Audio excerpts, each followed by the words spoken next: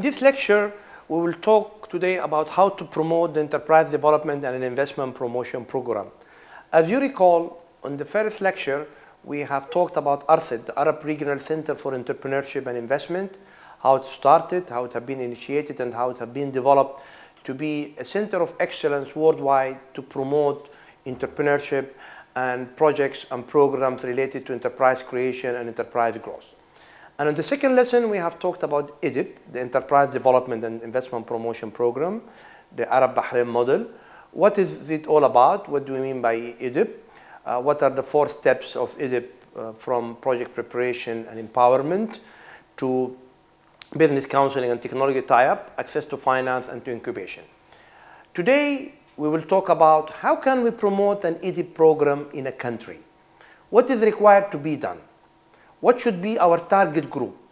What should be our tools to do this promotion? So, the outline and objectives of the promotion, the strategy for that promotion, tools and techniques for the promotion program, objectives of promotion, creating awareness among the people about the program and facilitating potential entrepreneurs to join the program. When we come and develop an EDIP program in a country at the national level or at the regional level or at the community level, we have to create awareness among the targeted group, why we're starting this program, what this program will serve the individual, what it will serve the family, what it will serve the community, how at the national level the economy will benefit from a startup entrepreneur who will create the enterprise and will grow with the enterprise.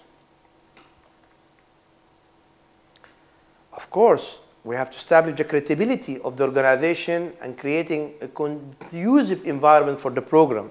We cannot start a program if the counterpart in the country, in the region, in the community, which will be the enabler or the facilitator to implement an EDIP program is not a credible organization or association. So there should be a credibility or a credible counterpart who will be selected to develop the EDIP program in a locality, community or regional or at the national level. And of course, we have to create the enabling environment for the program, which means that we have to have the counterparts, we have to have the partners, which will be the service providers for any EDIP program. The counterparts and the providers are mainly, as what we have seen in lesson 2, which when we have given the example of Bahrain, and who are the networkers in Bahrain for the entrepreneur in the honeycomb. They could be Chamber of Commerce and Industry, they could be training institutions, they could be universities, they could be financial institutions, they could be administrative institutions like ministries, they could be municipalities, okay? We have to create the awareness on all of those parties, which are the services providers to entrepreneurs. What is the EDIP is all about? Why the EDIP is important to help startups, self-made entrepreneurs to start creating their enterprise, because how their families, their communities, the economy at the national level will benefit by bringing an entrepreneur for creating or materializing their dreams. Strategy. The promotional strategy should necessarily be worked out, keeping in view the location and the target group. This is very important, you know, whatever strategy we would like to develop for EDIP, we have to make sure what are my target group, whom I'm looking. Are there women? Are there fresh graduates? Are there graduates from vocational schools? Are there unemployed? Are there people coming from a handicraft center? Are there professionals, doctors, lawyers, who they are working in a job, but they want to leave their job for a better living? They want to be entrepreneurs. So this is very important. Whatever strategy I need to develop, I have to look into the target group for that strategy. Another important setup for developing any strategy is the location. Is it in the rural area? Is it in a city? Is it in an industrial area? Is it within a university or a campus boundaries? I'm developing this EDIP program because this will help me to know and identify what kind of entrepreneurs which I will be targeting, and also it could help me in looking into the sector where these entrepreneurs they will be coming from. They could be agropreneurs, entrepreneurs working in the farming or in the agriculture sector. They could be fitness entrepreneurs, entrepreneurs related to health and fitness. They could be women entrepreneurs in any field, because women activities mainly and women enterprise, sometimes they need a specific kind of support. They could be technology or techno entrepreneurs, you know, in innovation, creativity, or they are working on R&D on some of the universities. They're working with the research. This could be, they could be techno entrepreneurs or green entrepreneurs. Okay, green entrepreneurs mainly they're working or in the environment or in the clean technology. So we have to specify the strategy. It has to be coordinated and well, you know, toward our target group in a specific locality. Strategy. What is it all about? EDIP, the Enterprise Development and Promotion Program, demands a flexible and a personal approach. It is ever enhancing because we are dealing with the human part of an enterprise. We're dealing with the entrepreneur. So our target, our promotional campaign, our techniques, it's all related to the behavior and to the thinking and to the challenges which will be facing that human part of the enterprise, which is the entrepreneur. Accordingly, what should be the most suitable tools which we should be using to promote the program? As we said, we have to be flexible. We have to be working in motivating our potential target groups, women, innovators, agripreneurs, fit entrepreneurs in health and fitness sector. So we have to be working and we have to be dealing and we have to work with their brain set. Because what we will be doing in bringing them to an EDIP program, we are trying to build the confidence for them on the selection of the enterprise or the idea which they will be selecting. And then to develop it through the EDIP modality, from an idea generation or an idea identification to a clear business plan for an enterprise, which will lead me to an enterprise creation. So my techniques will be how to attract them first, how to let them have the confidence, how credible I am, to work with them to materialize their project idea, their dreams into reality to become an enterprise. So what should be the tools which we should use to promote the program? Here it takes us, of course, to the tools and the techniques, because the tools and the techniques are related to each other. A need-based and an appropriate combination of the promotional strategies may be taken to promote the program, keeping in view the location and the target group. As you see, in the strategy, and now we're coming to the technique, we're talking about the target groups and we're talking about the location.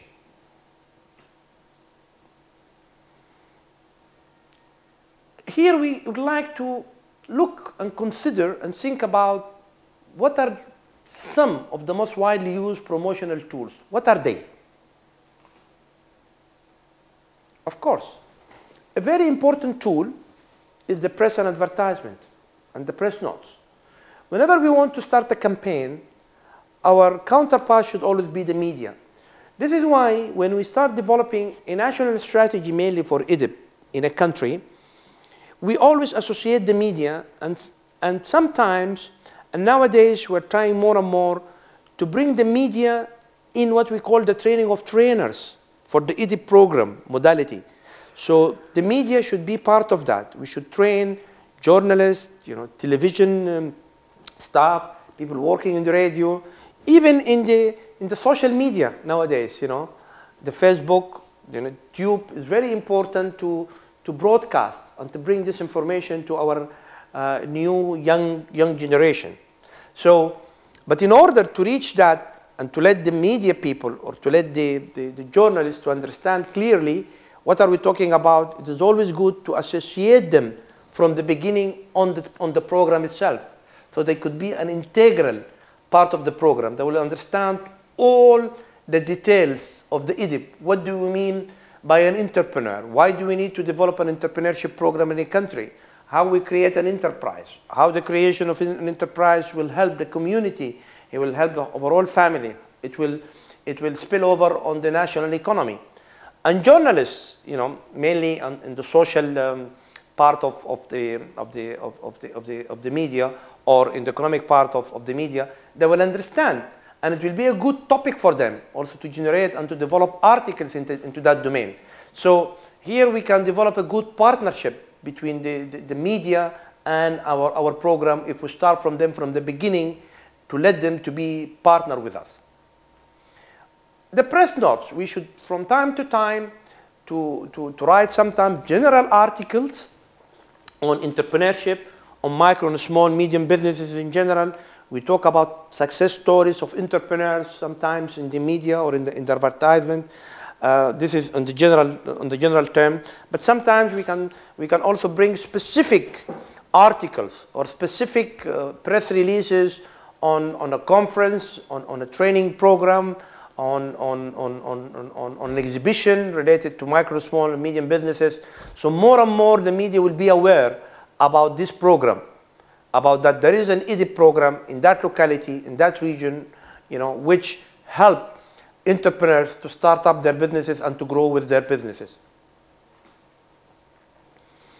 You know, handbills and brochures, it is always quite handy and quite supportive when we develop a nice brochure, and this is also, it's part of the component of the program of IDIP. When you start an IDIP in any country, in any locality, you train the first group how to develop a brochure. What should the brochure contain? What should be the messages in this brochure? You know, again, for the target group. Is it women? Is it farmers or agro entrepreneurs? Is it fit entrepreneurs? And. So the brochure should be very attractive and should be the exposure of the IDIP for the reader. And it shouldn't be a complicated brochure. It should be with very clear, straightforward wording and terminologies, and of course, animation, which will attract the attention of the reader. Okay?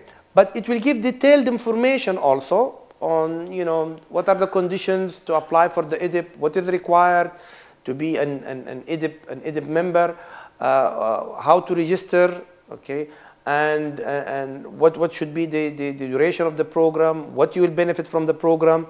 This is all should be in a brochure.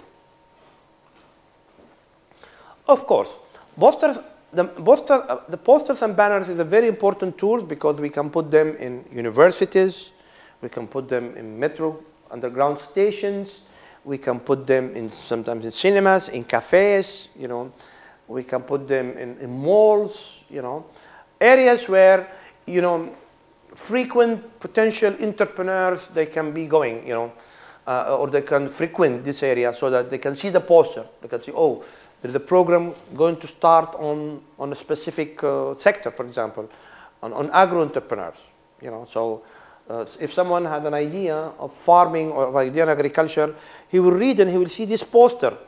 Then he will say, okay, why should I join? Because there always should be the website on that poster.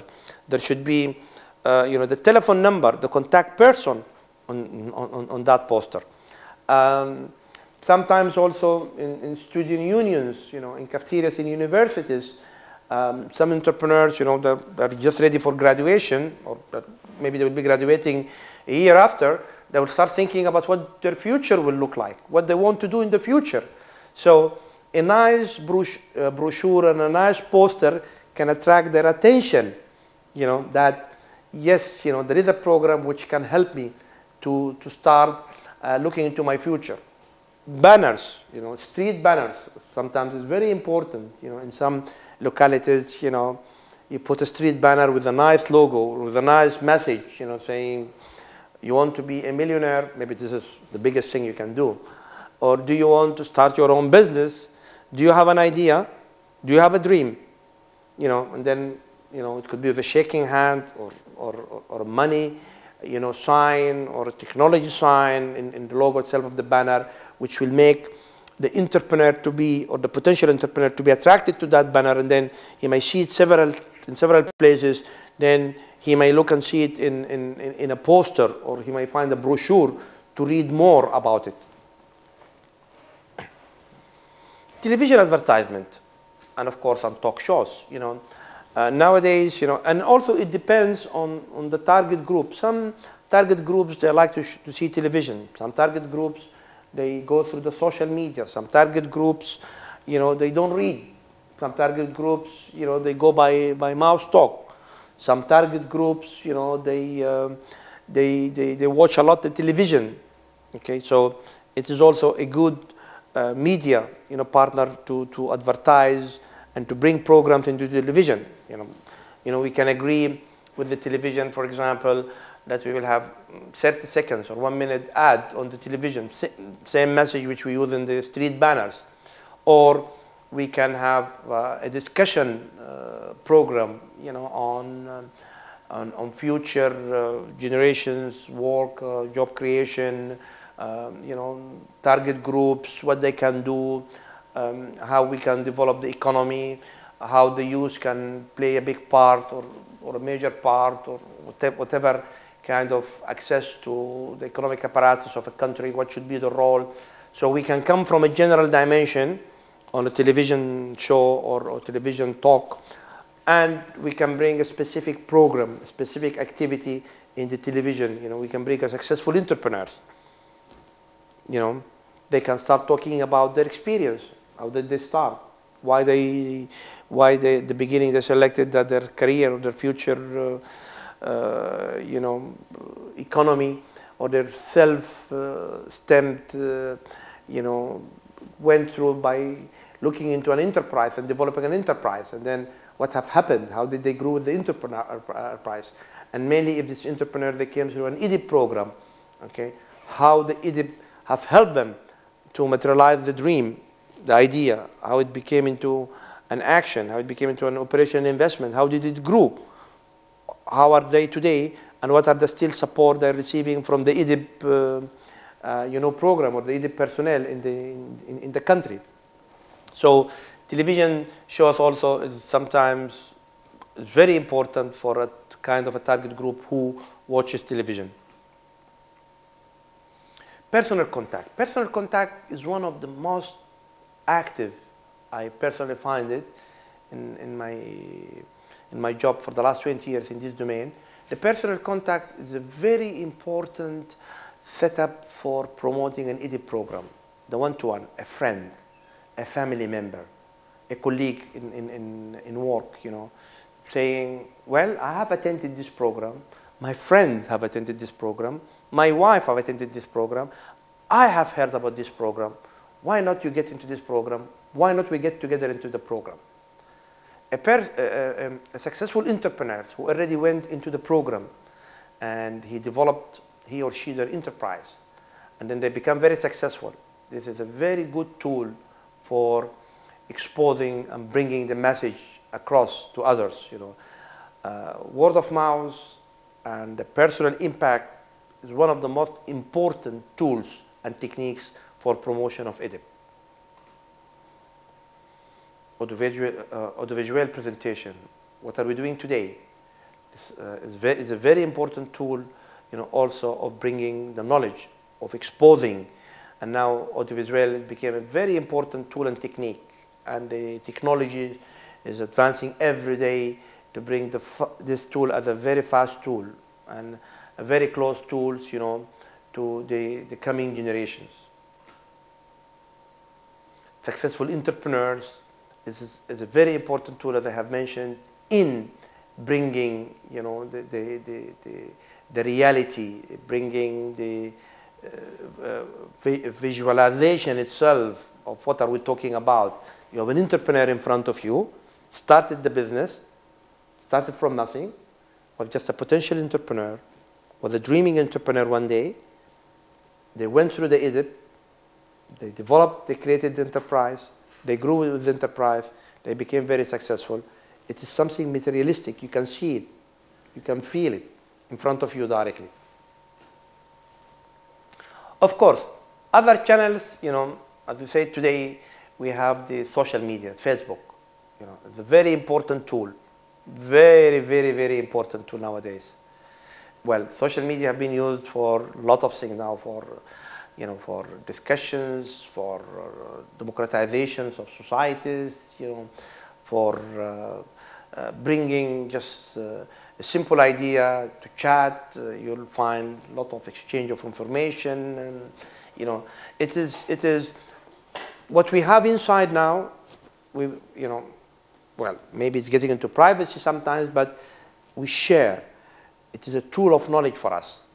Okay, so in the social media, we can also use it as a very important technique to promote an enterprise development and an investment promotion program.